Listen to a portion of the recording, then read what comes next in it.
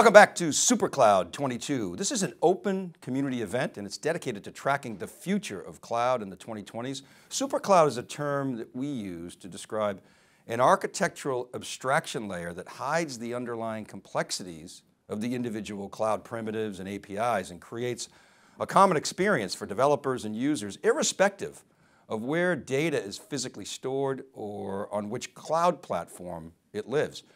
We're now going to explore the nuances of going to market in a world where data architectures span on premises across multiple clouds and are increasingly stretching out to the edge. Paula Hansen is the President and Chief Revenue Officer at Alteryx.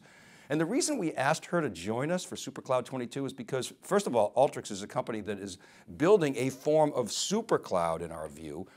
If you have data in a bunch of different places and you need to pull in different data sets together, you might want to filter it or blend it, or cleanse it, shape it, enrich it with other data, analyze it, report it out to your colleagues. Alteryx allows you to do that and automate that life cycle, and in our view is working to break down the data silos across clouds, hence SuperCloud. Now the other reason we invited Paula to the program is because she's a rock star female in tech, and since day one at theCUBE, we've celebrated great women in tech, and in this case, a woman of data. Paula Hansen, welcome to the program. Thank you, Dave. I am absolutely thrilled to be here. Okay, we're going to focus on customers, their challenges, and going to market in this cross-cloud, multi-cloud, supercloud world. First, Paula, what's changing in your view in the way that customers are innovating with data in the 2020s? Well, I think we've all learned very clearly over these last 2 years that the global pandemic has altered life and business as we know it. And now we're in an interesting time from a macroeconomic perspective as well. And so what we've seen is that every company in every industry has had to pivot and think about how they meet redefined customer expectations and an ever-evolving competitive landscape. There really isn't an industry that wasn't reshaped in some way over the last couple of years. And we've been fortunate to work with companies in all industries that have adapted to this ever-changing environment by leveraging Alteryx to help accelerate their digital transformations. Companies know that they need to unlock the full potential of their data to be able to move quickly, to pivot, and to respond to their customers' needs, as well as manage their businesses most efficiently. So I think nothing tells that story better than sharing a customer example with you, Dave. We love to share stories of our very innovative customers. And so the one that I'll share with you today in regards to this is Delta Airlines, who we're all very familiar with. And of course, Delta's goal is to always keep their airplanes in the air, flying passengers, and getting people to their destinations efficiently. So they focus on the maintenance of their aircraft as a necessary part of running their business, and they need to manage their maintenance stops and the maintenance of their aircrafts very efficiently and effectively. So we work with them. They leverage our platform to automate all the processes for their aircraft maintenance centers. And so they've built out a fully automated reporting system on our platform, leveraging tons of data. And this gives their service managers and their aircraft technicians foresight into what's happening with their scheduling and their maintenance processes. So this ensures that they've got the right technicians in the service center when the aircrafts land, and that everything across that process is fully in place. And previously, because of data silos and just complexity of data, this process would have taken them many, many hours in each independent service center. And now leveraging Alteryx and the power of analytics and bringing all the data together, those centers can do this process in just minutes and get their planes back in the air efficiently and delivering on their promises to their customers. So that's just one of many examples that we have in terms of the way the Alteryx analytics automation helps customers in this new age and helping to really unlock the power of their data. You know, Paul, that's an interesting example because in a previous world life, I worked with some airlines and people maybe don't realize this, but aircraft maintenance is the mission critical application for carriers. It's not the booking system, because we've been there before. We show you there's a problem with your booking, or sometimes it's unfortunate, but people they get debooked. But the aircraft maintenance is the one that matters the most, and that keeps planes in the air. So we hear all the time, you just mentioned it, about data silos and how problematic they are. So specifically, how are you seeing customers thinking about busting the data silos? Yeah, that's right. It's a big topic right now, because companies realize that business processes that they run their business with is very cross-functional in nature and requires data across every department in the enterprise. And you can't keep data locked in one department. So if you think of business processes like pay to procure or quote to cash, these are business processes that companies in every industry run their business. And that requires them to get data from multiple departments and bring all of that data together seamlessly to make the best business decisions that they can make. So what our platform does is really well known for is being very easy for users, number one. And then number two, being really great at getting access to data quickly and easily from all those data silos, really regardless of where it is. We talk about being everywhere. And when we say that, we mean whether it's on-prem in your legacy applications and databases, or whether it's in the cloud with, of course, all the multiple cloud platforms and modern cloud data warehouses. Regardless of where it is, we have the ability to bring that data together across hundreds of different data sources, bring it together to help drive insights, and ultimately help our customers make better decisions, take action, and deliver on the business outcomes that they all are trying to drive within their respective industries. And please, go ahead. Please carry on. Well, I was just going to say that what I do think has really sort of a tipping point in the last 6 months in particular is that executives themselves are really demanding of their organizations this democratization of data and the breaking down of the silos and empowering all of the employees across their enterprise, regardless of how sophisticated they are with analytics, to participate in the analytic opportunity. So we've seen some really cool things of late where executives, CEOs, chief financial officers, chief data officers are sponsoring events within their organizations to break down these silos and encourage their employees to come together on this democratization opportunity of democratization of data and analytics. And there's a shortage of data scientists on top of this, so there's no way that you're going to be able to hire enough data scientists to make sense of all this data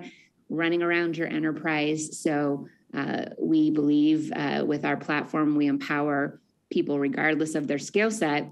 And so we see executives sponsoring these hackathons within their environments to bring together people to brainstorm and ideate on use cases, to share examples of how they leverage our platform and leverage the data within their organization to make better decisions. And it's really quite cool. Companies like Stanley Black & Decker, Ingersoll Rand, Inchcape PLC, these are all companies that the executive team has sponsored these hackathon events, and seen really powerful things come out of it.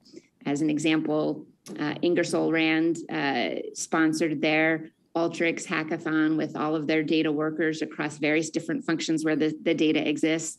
And they focused on both top line revenue use cases as well as bottom line efficiency cases. And one of the outcomes was a use case that helped with their distribution center in North America and bring all the data together across their various applications to reduce the amount of over ordering and under ordering of parts and more effectively manage their inventory within that distribution center. So really cool to see this is now an executive level, board level conversation. Very cool. I mean, a hackathon, really bringing people together for collaboration. A couple of things that you said I want to comment on. I mean, again, one of the reasons why we invited you guys to come on is when you think about on-prem data, and anybody who follows theCUBE and my breaking analysis program knows we're big fans of Zhamak Dehghani's concept of data mesh. And data mesh is supposed to be inclusive. It doesn't matter if it's an S3 bucket, an Oracle database, a data warehouse, a data lake.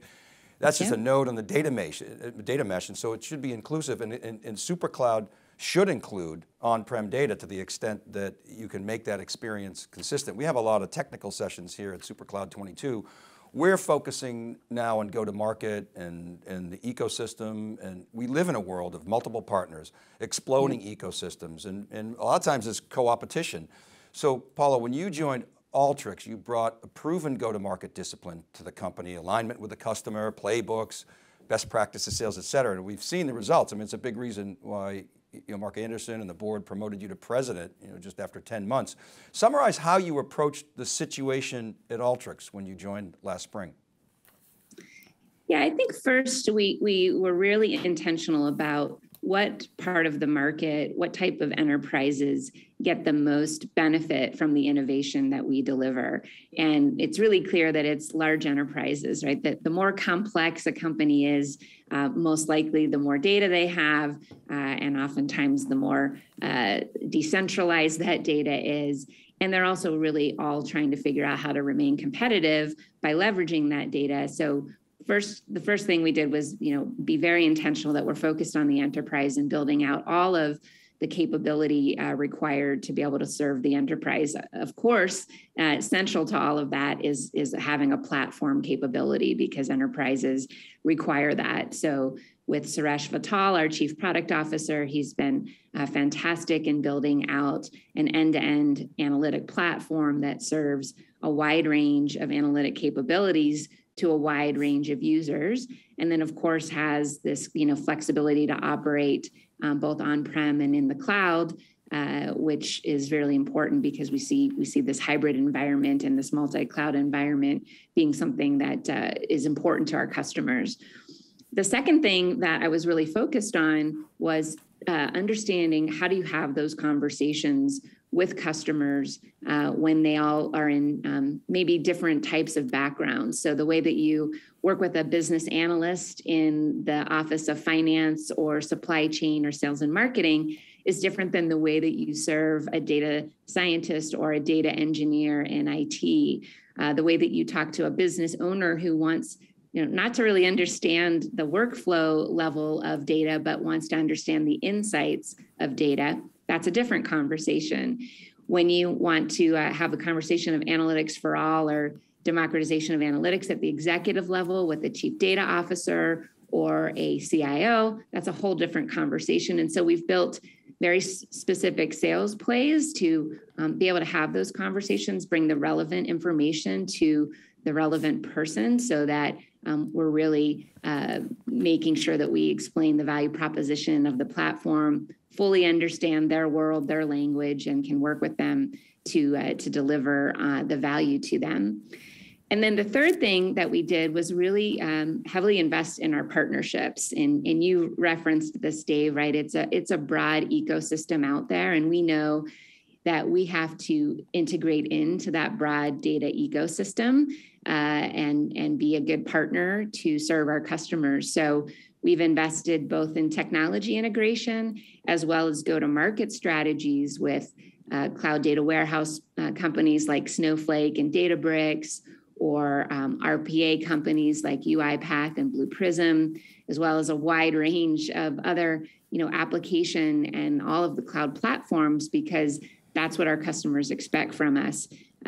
So that's been a really important sort of third pillar of our strategy, and making sure that from a go-to-market perspective, we understand where we fit in the ecosystem and how we collectively deliver on value to our joint customers. So that's super helpful. I mean, what I'm taking away from this is you didn't come to it with a generic playbook. Frank Slootman always talks about situational leadership. You assess the situation and applied that. And a great example of partners, Snowflake and Databricks, is sort of opposites, but trying to solve similar problems. So you've got to be inclusive of all that. So we're trying to sort of squint through this, Paul, and say, okay, are there nuances and best practices, beyond some of the things that you just described that are unique to what we call SuperCloud? Are there observations you can make with respect to what's different in this post-isolation economy, specifically in managing remote employees and of course remote partners, working with these complex ecosystems and the rise of this multi-cloud world? Is it different or is it same wine, new bottle? Well, I think it's both common from the on-prem or pre-cloud world, but there's also some differences as well. So, what's common is that companies still expect innovation from us and still want us to be able to serve a wide range of skill sets. So, our belief is that regardless of the skill set that you have, you can participate in the analytics opportunity for your company and unlocking the potential of your data. So we've been very focused since our inception to build out a platform that really serves this wide range of capabilities across the enterprise space.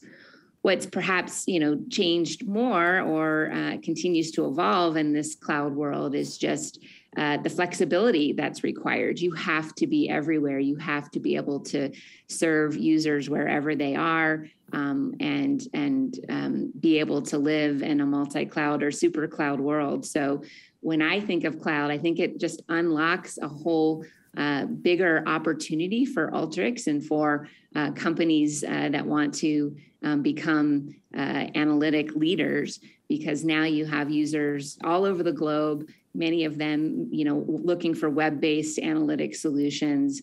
And of course, these enterprises are all in various places on their journey to cloud, and they want a partner and a platform that operates in all of those environments, which is what we do at Alteryx. So I think it's an exciting time. I think that it's still very early in the analytic market and what companies are going to do to leverage their data to drive their transformation. And we're really excited to be a part of it. So last question is, I said up front, we always like to celebrate women in tech. How'd you get into tech? I mean, you've got a background, you've got somewhat of a technical background, being, technical sales. And then of course, rose up, throughout your career. And now have a leadership position. I called you a woman of data. How'd you get into it? Where'd you find the love of data? Give us the background and help us inspire some of the young women out there. Oh, well, but I'm super passionate about inspiring young women and thinking about the future next generation of women that can participate in technology and in data specifically. I grew up loving math and science. I went to school and got an electrical engineering degree, but my passion around technology hasn't been just around technology for technology's sake. My passion around technology is what can it enable? What can it do? What are the outcomes that technology makes possible? And that's why data is so attractive, because data makes amazing things possible, right? I shared some of those examples with you earlier, but it not only can we have effect with data in businesses and enterprise, but governments globally now are realizing the ability for data to really have broad societal impact. And so I think that speaks to women many times, right? Is that what does technology enable? What are the outcomes? What are the stories and examples that we can all share and be inspired by and feel good and inspired to be a part of a broader opportunity that technology and data specifically enables? So that's what drives me, and those are the conversations that I have with the women that I speak with in all ages, all the way down to K through 12, to inspire them to have a career in technology. Awesome. The more people in STEM, the better, and the more women in our industry, the better. Paula Hansen, thanks so much for coming in the program. Appreciate it. Thank you, Dave. Okay, keep it right there for more coverage from Supercloud22. You're watching theCUBE.